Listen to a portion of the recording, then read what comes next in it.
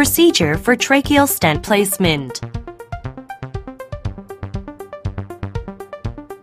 The purpose of airway stenting is to relieve airway obstruction caused by strictures unsuitable for resection or oncological treatment.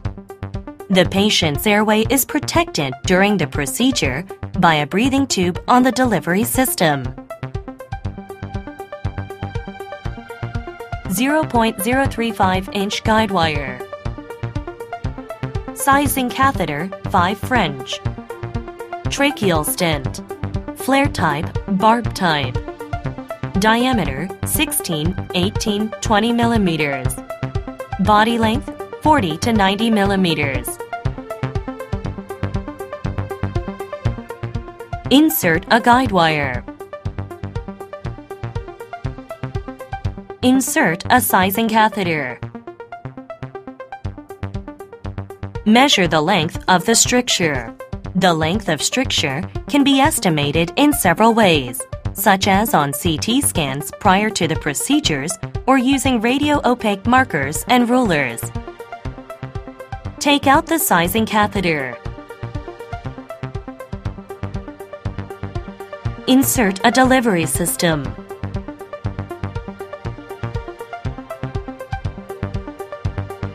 The patient's airway is protected during the procedure by a breathing tube on the delivery system.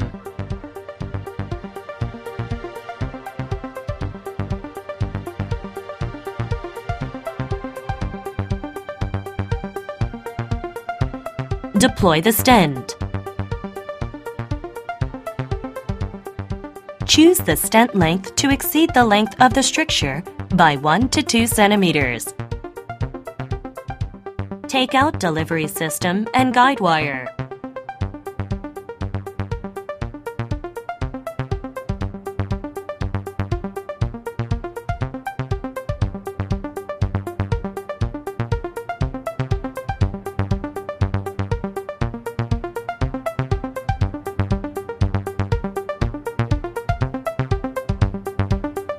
Now, let's look at the procedure for bronchial stent placement.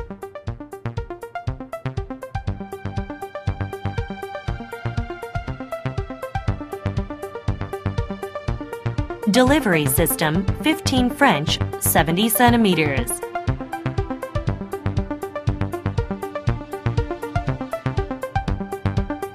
.035-inch guide wire. Sizing catheter 5 French. Bronchial stent. Diameter 10, 12, 14 millimeters. Length 30 to 50 millimeters.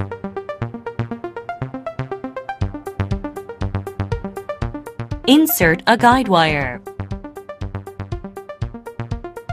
Insert a sizing catheter. Measure the length of the stricture. Assess the length of the stricture accurately, for example by using radio-opaque markers and rulers. Take out the sizing catheter. Insert a delivery system. Deploy the stent. The stent should be just longer than the length of the stricture, taking into account any adjacent bifurcations. Take out delivery system and guide wire.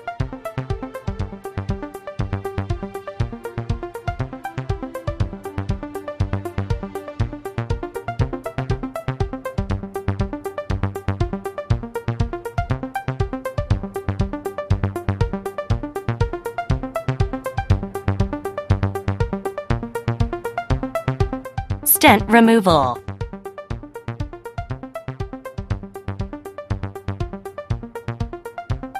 Stents may be removed even after several weeks.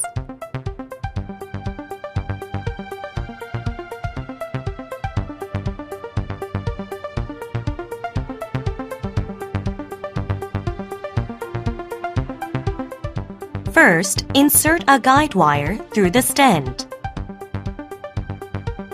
Then, insert the removal sheath over the guide wire into the top of the stent.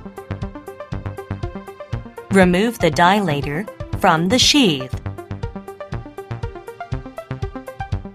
Remove the guide wire, leaving only the sheath, so that the removal hook can be passed without difficulty. 1. Carefully insert the hook through the sheath into the top of the stent. 2.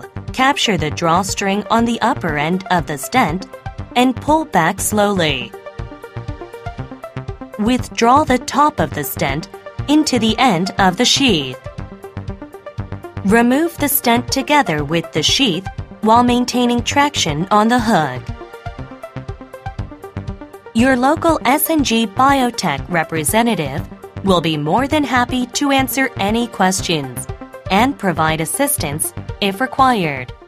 Thank you.